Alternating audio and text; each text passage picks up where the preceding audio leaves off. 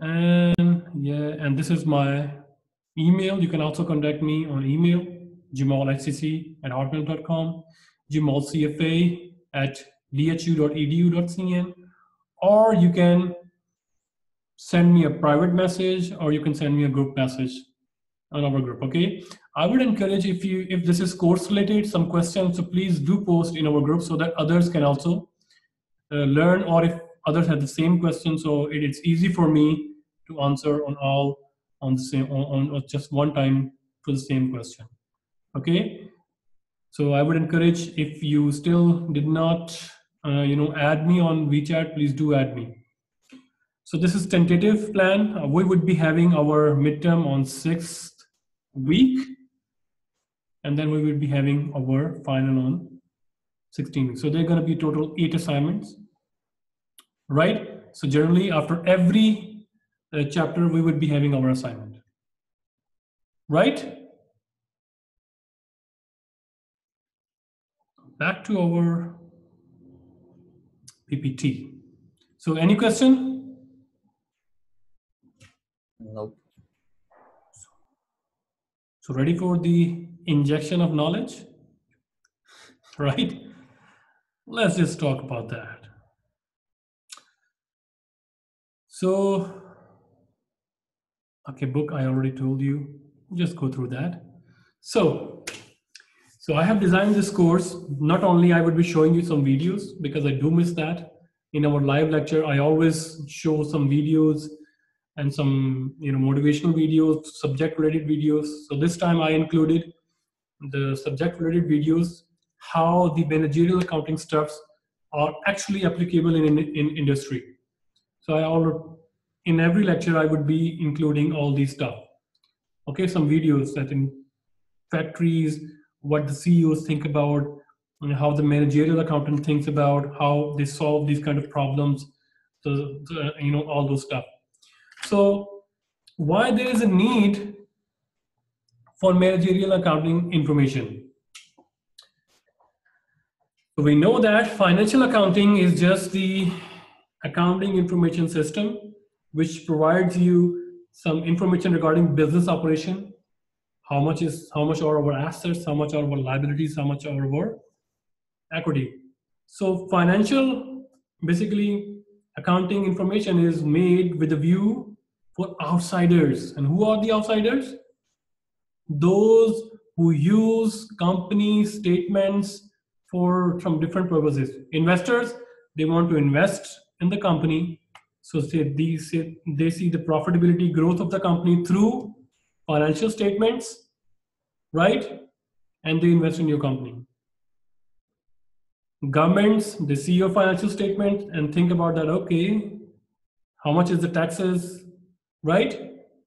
Taxes are on earnings. So if your earnings are like this much bracket, so you will be paying this much taxes. Creditors, they see your financial and they see that you are asking loan. Should we give you loan? Are we guaranteed to receive our money back? Right? If you see that from the past 5 years you are having a loss, maybe I give you $1 billion and your company is bankrupt. After that, you are not able to pay me, the money back. So managerial accounting information is basically why there is a need, because this information is specifically produced for insiders. And who are the insiders? Those who run the company. Who runs the company? Manager. Who owns the company? Shareholders. So these are specifically for them. In the annual general meeting, you show some kind of information to the shareholders, not for the public, but in day-to-day basis, you show some of your information to the managers. Okay, where we see our growth, how much is, if we introduce new product, how much money we will get, how much profit we will get, how much our sales are going to increase, how we can decrease our fixed costs. It's like that. So normally this kind of information we don't disclose to outsiders. Maybe someone else stealing our information or stealing our business idea and implement somewhere else and become our competitor, right? So that's why. Managerial accounting information are specifically made for managers.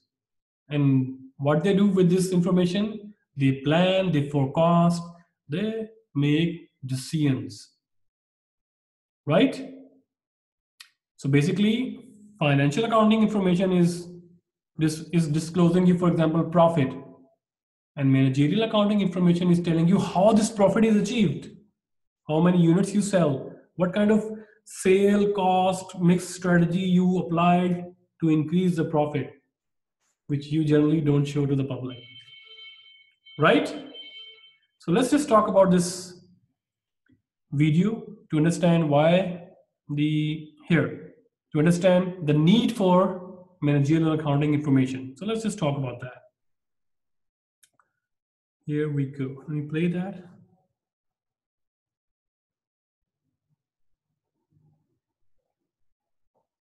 Of large organizations, which began in the 19th century.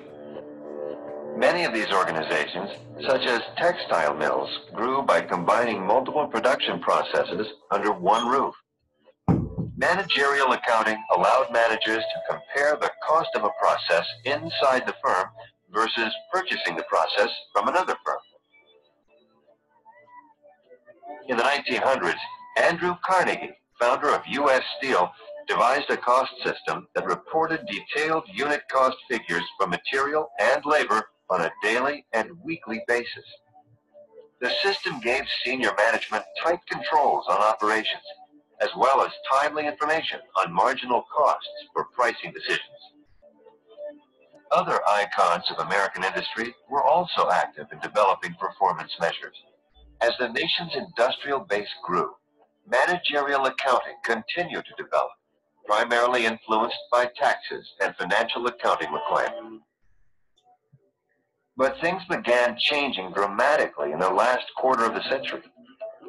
Rapid advances in technology and global competition transformed organizations and prompted managers to question whether traditional management accounting procedures were still appropriate. In addition to applying and managing new technology, corporations also had to place new emphasis on quality. In the 1970s and 80s, as reliable, reasonably priced Japanese products began to take significant market share from American manufacturers, it was clear that the consumer put a high priority on quality. American manufacturers were forced to make quality job one. They began to adopt Japanese management practices, which ironically were introduced to Japan by an American, Walter Deming. Manufacturers, merchandise.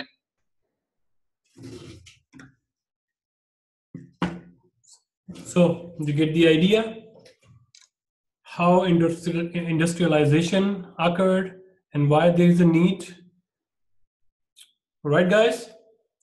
With the expansion of business, there are more pressure on the managers to make decisions. Decisions on what? Where we find the material, how we gonna transform that material, and to whom we are going to sell, how many units we are going to sell.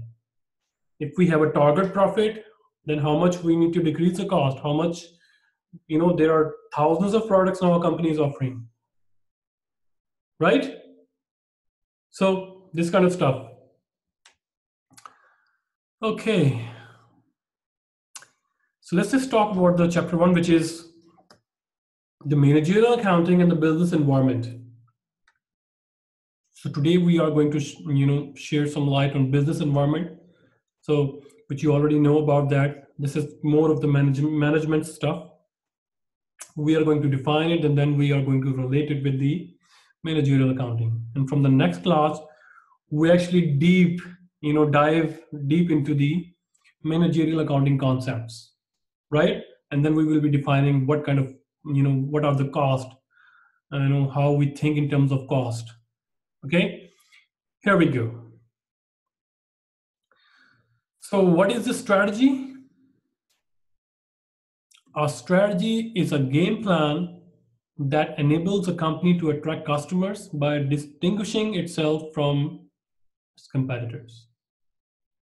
Managerial accounting and business environment. So Businesses are nowadays not competing on the basis of products. They are competing based on strategy.